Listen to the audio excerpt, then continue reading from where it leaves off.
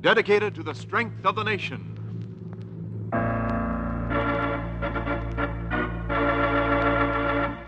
Proudly we hail.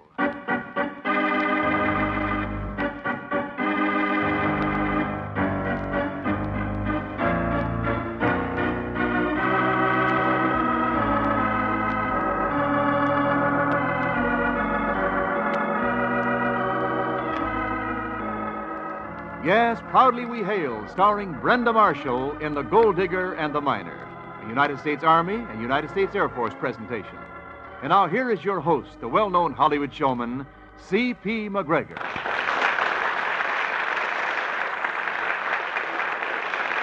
Thank you very much, ladies and gentlemen, and greetings from Hollywood. Welcome to your Theater of Stars, where famous names of the films and stage join us in plays we know you'll enjoy. Our star in a command repeat performance before our microphone is lovely Brenda Marshall. Our action-packed drama is called The Gold Digger and the Miner. We'll have the curtain for Act One in just a moment, but first, here is Wendell Niles with a message of importance. Young man, be a volunteer. Your Army and your Air Force urgently need men right away. Take advantage of the many choices of jobs now open to volunteers. If you are single and between the ages of 18 and 34, enlist right away. Get full details at your nearest U.S. Army and U.S. Air Force recruiting station today. Serve yourself and your country. Be a volunteer. Now, back to your host, C.P. McGregor. The curtain rises on Act One of The Gold Digger and the Miner, starring Brenda Marshall as Wanda Morgan.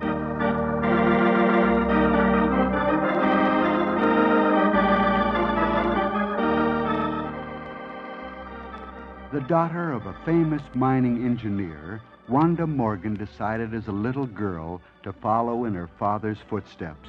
And Wanda has had cause for regretting the decision almost ever since making it. In State School of Mines, even though she led her class, Wanda was regarded as a lovely and talented freak. And since graduating, she's had no luck in combating the prejudice against feminine mining engineers. At the moment, she's in the private office of her employer and fiancé, Randolph Sherman, mining consultant, begging for a chance at some field work. Oh, but Randy, you know that I'm a better engineer than most of your field men. Oh, perhaps, but I'm not engaged to marry any of them, Wanda. Now, why don't you forget mining and set a date for our wedding? Because I don't intend to set that date. Until I've had at least one chance to prove professionally that I'm as good a mining engineer as my sheepskin says I am. Well, in that case, I'm afraid I'll spend the rest of my life being a bachelor. Why? Because, my dear, even you should know by now that you're not going to get that chance. Mines are run by men, and they're going... Maybe that's what's wrong with mining. Well, possibly. At any rate, men prefer their women scented with taboo rather than reeking of mine muck. And no man is going to take the responsibility of sending a woman underground where falling rock might... Look, housewives are hit by cars while shopping for their families, and men are willing to take the responsibility for their becoming housewives. No, that's different. Look, a broken bone's a broken bone, no matter how it's acquired. All right. Let's talk about something But I don't else. want to talk about anything else. Now, look, for the last time, Randy, will you or won't you give me a chance at one field job? I won't. Goodbye. Now, where are you going? Well, if I can't get a field job from you, I'll get one from someone else. Where'll you get one? I don't know. I'll try the school employment office, or the mining companies, or the employment agencies. Someone's going to give me a chance. Well, when you get tired of being turned down, remember that your old job and your future husband are still here. As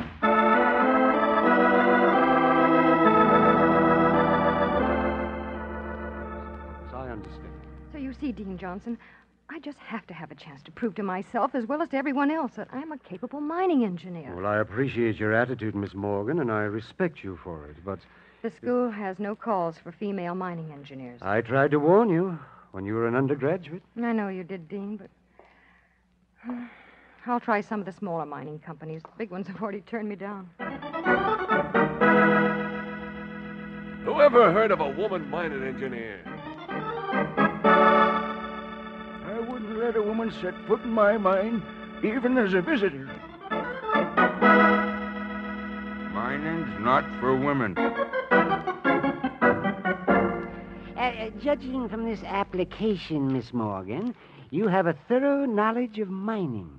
Theoretically, I'm the world's greatest unemployed mining engineer. Well, I certainly hope that we can place you. I don't.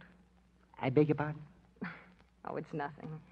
I simply meant that I'm practically past hope. I'm just going through the motions. Well, am I to understand that you don't really want a job? Oh, I do. More than almost anything in the world. It's just that I'm nearly convinced that no one wants a woman mining engineer. Well, it may take a little time. I know. And while you're waiting for a call, would you be interested in stenographic work? Mm-mm. Oh. Or door-to-door selling? No, thanks.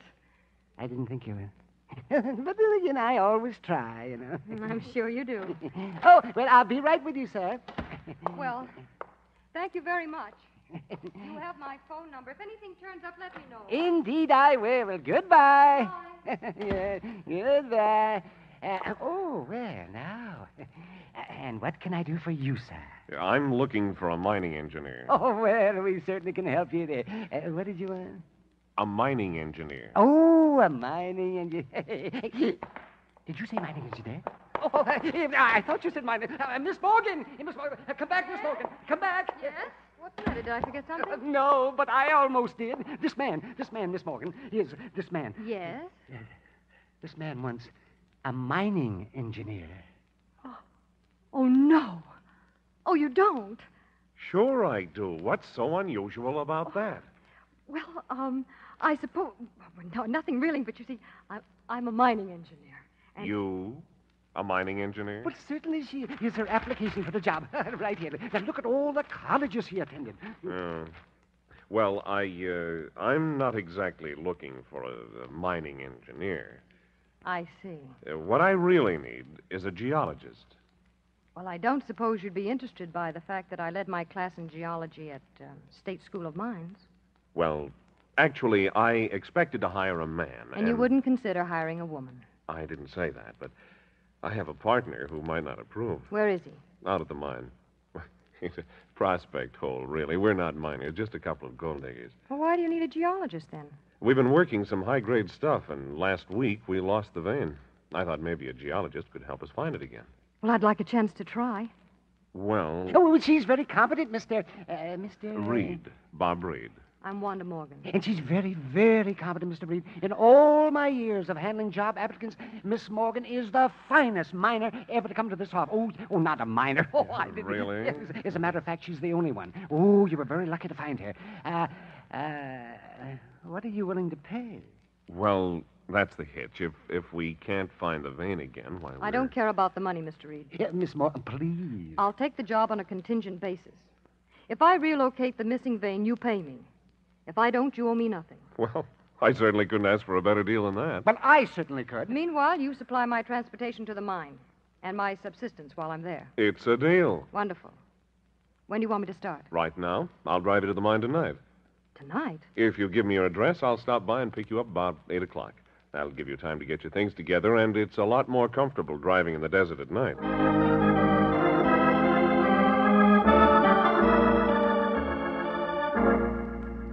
You can't do it, Wanda. Randy, I don't need your advice. Furthermore, I'm going to start on that job right away. I never heard of such a harebrained proposition, working for someone you don't even know on a contingent basis. Well, at least I'm working. I forbid you to take the job, Wanda, until I've investigated this man Reed. I can hardly hear you, Randy. I said I forbid you to take the job until I've investigated this man Reed. It's strange, but I can't hear you at all now, Randy. Wanda. Give my love to your mother. Wanda. Mr. Reed's waiting, Randy. I'll have to say goodbye. But I absolutely forbid your going. There must be something wrong with this line. Goodbye. Well, ready, Mr. Reed? Ready? Who was that? The boyfriend? Well, the last time I saw him, he was my fiancé. I'm not so sure of our status right now. Oh. Well, let's go. Yes, let's, before I change my mind.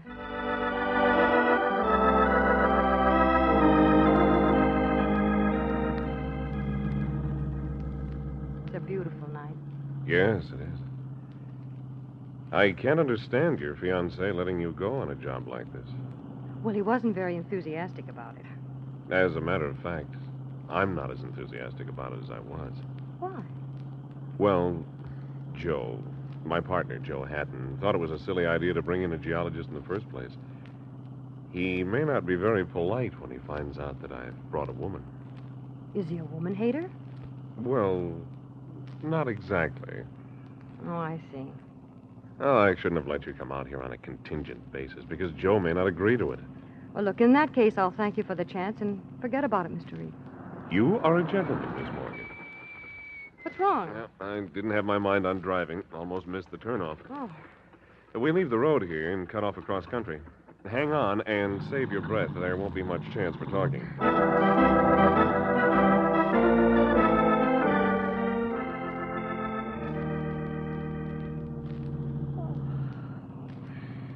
Awake? I guess so. Say, it's getting light. Yep. And here's the mine, such as it is. Where? That shack, the ore dump behind it. Oh, It doesn't look like much, does it? Well, if we can just sneak in without waking Joe, we'll be able to get a little sleep before the battle begins. well, I managed to get some, but... Well, that last 2,000 or 3,000 miles were pretty rough. I know what you mean. That's why we make the trip at night. The motor'd burn itself out in the sun. Well, come on. If we're quiet, maybe... That you, Bob? Oh, yeah, Joe. What kind of a trip was it? Not bad. Joe, this is Miss Morgan. Huh? Oh. Hello. My partner, Joe Hatton, Miss Morgan. How do you do, Mr. Hatton? Where's Bob been hiding you? Why, I just met Miss Morgan today, Joe. Past work. A lot more interesting than some silly geologist. Miss Morgan is a geologist, Joe. Well, you can tell that by looking at it. She's a what? I brought her out to find the vein. to try to find it, Mr. Hatton. Well, you're not going to do it. I beg your pardon? Go right ahead. But you're not going to mess around that mine. Why not, Joe? Because we have enough work following our own leads in that vein without chasing some woman's intuition. How much did you pay her? Why, nothing as yet. She took the job on a contingent basis. And if I don't find the vein for you, Mr. Hatton, you owe me nothing. In that case, lady, we owe you nothing. Because you're not even going to look for that vein. I'll drive you back to town myself.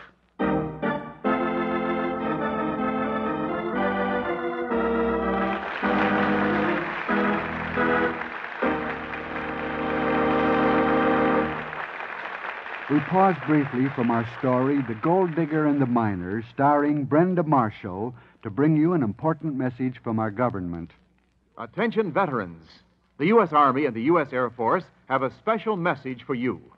Former servicemen with military occupational specialties in radio, radar, electronics, and other critical categories who are interested in returning to active duty on a regular or reserve status are urged to find out about the special enlistment opportunities now available.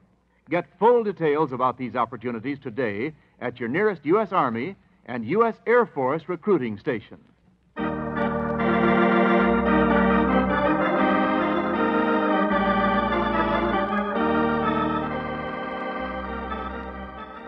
The curtain rises on Act Two of The Gold Digger and the Miner, starring Brenda Marshall as Wanda Morgan.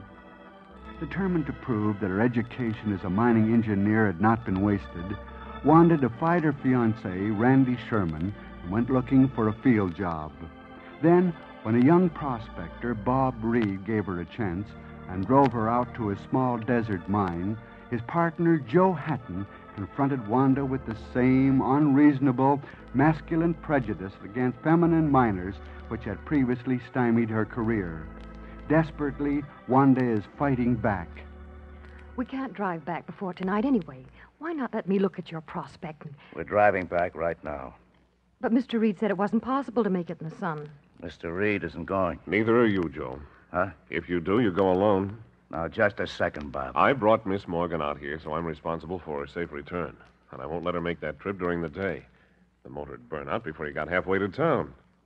I suppose you're right. You know I am. I'll drive her back tonight. Okay. Keep her away from that glory hole in the meantime. We'll talk about that later. Right now, Miss Morgan needs some rest. Well, you can both rest. I'm going down the shaft to check a hutch.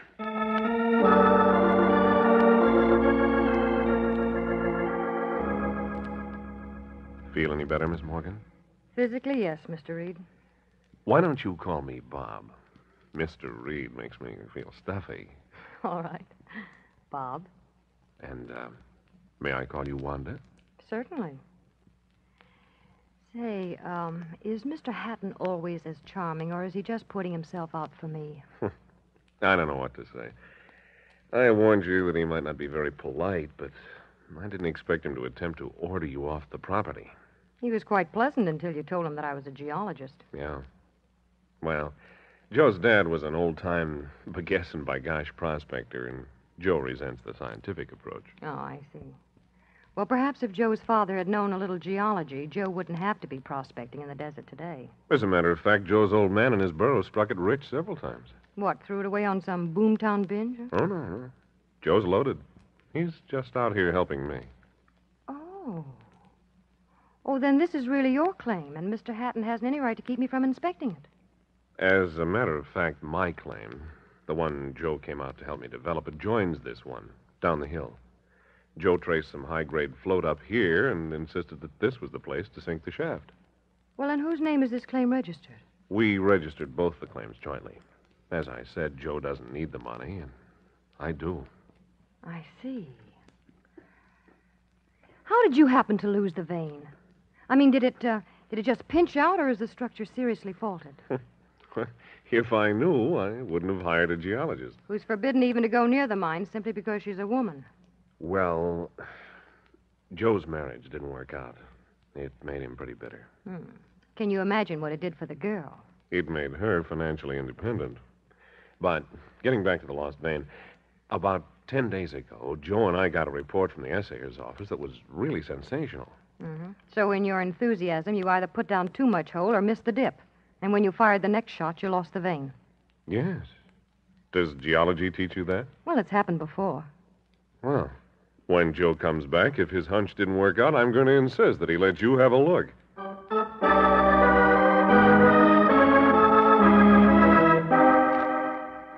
hi, Joe. Was your hunch any good? No. I thought maybe the outcrop would show me something, but it didn't. The country rock's granite, isn't it, Mr. Hatton? That's right. The ore was in a limestone bed adjacent to it. Well, as long as your hunch didn't work out, do you mind if I take a look? Yes, I do. Oh. Well, she can't hurt anything, Joe, and she might be able to see something we've missed. I've just been down there checking everything. If there's anything I missed, no female geologist will find it. I might surprise you. Yeah? Yes. You see, I'm beginning to have a hunch, too, Mr. Hatton. You sure it isn't female intuition? It isn't strong enough for that yet. But you're building it up by leaps and bounds. What are you driving at?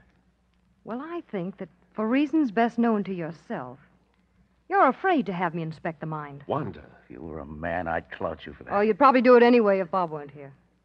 Oh, so it's Bob and Wanda now, eh?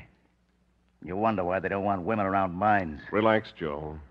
I brought Miss Morgan out here without checking with you. If you insist on her staying out of the mine, well, she'll stay out of the mine.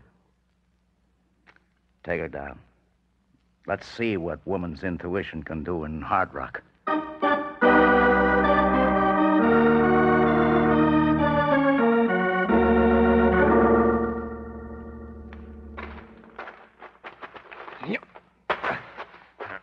Here, let me help you. Thanks.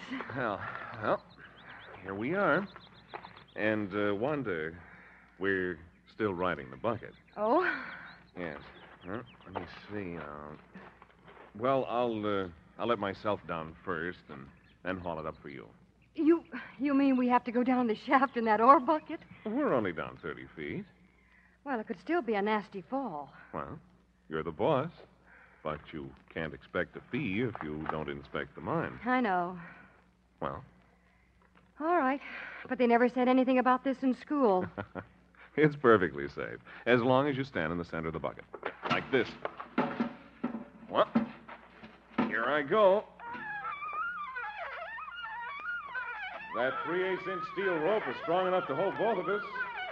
I can wait my turn.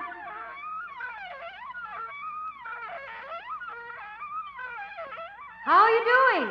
Oh, there's nothing to it.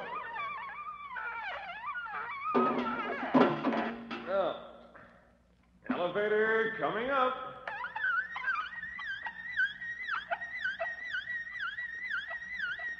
How's it doing? Okay.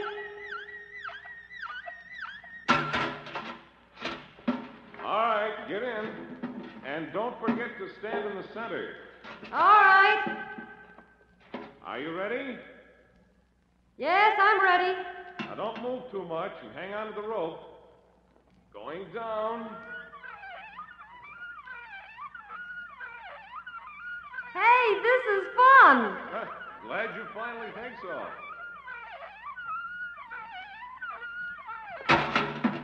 Oh, ground floor, all out. Well, what do you think of our elevator? Well, I don't think Mr. Otis has a thing to worry about.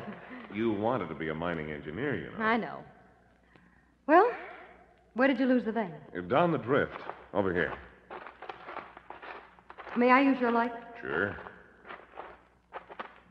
Now, here's the limestone bed Mr. Hatton mentioned. This is the dip, and where's the prospector's pick? Why, we always take the tools out. What do you see? Something that makes me think my feminine intuition, as Mr. Hatton called it, was right, Bob. What do you mean? Well, your vein of high-grade ore wasn't lost. It was covered over. What? Well, I can't actually see it because of this fake surface that's been put over it. Some sort of quick-hardening imitation rock. Where? Right here. Dig down. You'll find your vein again. Are you sure? I'll stake the reputation I'd like to make as a mining engineer on it. Oh, I wonder what Mr. Hatton will have to say when we confront him with this. We're not going to confront him with it. What? It's his claim. He discovered it. But it's registered in your name, too. I know. But I don't want to say anything about it, Wanda. I'll pay your fee, though. I'll drive you back tonight. Come on. Let's go up on top.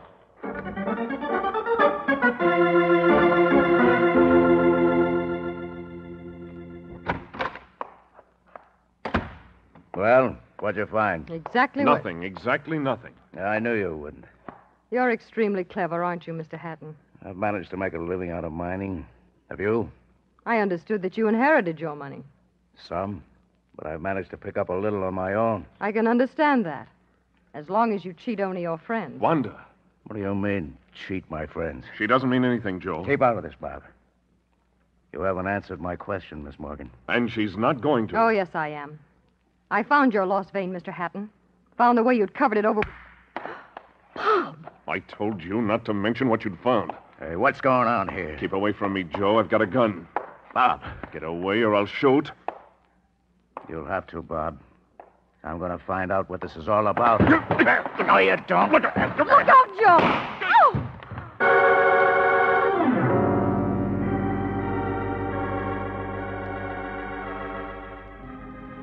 How do you feel, Mr. Hatton? Wanda. Randy! Oh, Wanda, darling. How in the world did you get here? I flew out with the man from the employment agency. In my excitement over actually getting someone a job, I forgot to have you execute this assignment of salary, Miss Morgan. Now, if you just sign here. That can wait. Oh, no, it can't. I've dealt with people like you before. Well, surely you don't think I'd cheat you. Oh, no, of course not. The other couple didn't either. But because I was courteous enough to wait until after he'd kissed her, they forgot all about me and the agency. They were married, and the first child was 6 months old before they remembered to send me my fee. Well, you'll just have to take your chance. Now, tell me, what happened, Wanda? The men I was working for, where are they? Right over here, Miss Morgan. Your fiancé caught Bob as he was leaving. We have him wrapped up for safekeeping. Joe tells me you're as good a geologist as any man in the field, Wanda. Oh, then I prove my point. Uh-huh. From now on, you can have any job you want. Wonderful. I'll start a week from Wednesday. A week from Wednesday? What job? My honeymoon, unless you've changed your mind. Oh, I haven't changed my mind, but, do you call that a job? Well, I'm going to work at it. Keeping you happy, raising a bunch of little miners. I knew it. I knew it. It'll be years before I get my fee.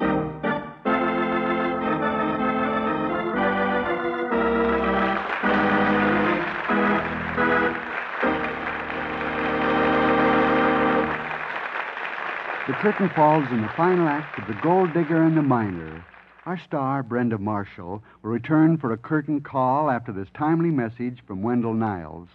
Young man, volunteer today for enlistment in the U.S. Army or the U.S. Air Force. The Army and the Air Force wish to meet their manpower requirements with the greatest possible number of volunteers. Hundreds of jobs in a wide variety of career fields in both the Army and Air Force are open to volunteers who can qualify. If you are single and between the ages of 18 and 34, get full details at your nearest U.S. Army and U.S. Air Force recruiting station today. Now, back to our star and your host, C.P. McGregor.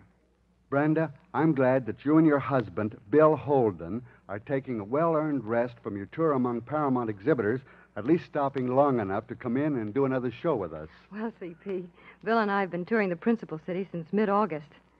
Of course, I've been a little homesick, too, for the children, but homesickness isn't the real reason why we returned. We've got to get the children ready for school again. Now, let's see. Of the three, Virginia is the oldest. Yes, Virginia's 12. And then there's West West is 6. and your little boy, Scotty. He should be about 4. Yes, Scotty's just 4. And what a toughie he is. With an older brother and the kids in the neighborhood, he has to be, to be able to hold his own. And he thinks he's old enough for school. He goes around the place in his blue jeans, fists in his hip pockets, ready to fight anyone who says he isn't. We call him the Mauler. That's cute. Now I guess you'll be thinking about your trip soon. Yes, we'll be on our way again in a few days. It's going to be more hard work, but still a lot of fun. Oh, and by the way, I saw your picture, Iroquois Trail, and I'm going to urge our listeners to be sure and see it. I not only thought both you and George Montgomery are fine, but your producer, Edward Small, and the excellent supporting cast deserves a lot of credit. Aren't United Artists releasing it? Well, thank you so much. Yes, United Artists are releasing Iroquois Trail. Well, Brenda, if you and Bill happen to be listening to your radio next week, wherever you are, tune us in. I think you'll like this story we have on tap. Oh, tell me about it. Well, next week, Brenda, and ladies and gentlemen, a favorite of mine, and I'm sure of yours, Mark Stevens, joins us in a hilarious comedy titled Peace, It's Wonderful. Mark is very fine in this comedy. The story is about a couple who seek what the wife charmingly calls the beautifully beautiful truth. Her husband, pretty much of a realist, winds up on the roof, wrapped in a sheet and talking to a goat that he buys for the occasion of hermiting. When the wife sets fire to the house, both husband and goat receive an awakening and a much-needed soaking from the local fire department. You're right, it sounds grand, and we'll both be listening. Goodbye now, C.P. Goodbye, Brenda. Be sure to join us next week, ladies and gentlemen, when Mark Stevens returns to our microphone to star in a zany comedy, Peace, It's Wonderful. Till next week, then, this is C.P. McGregor saying thanks for listening and cheerio from Hollywood.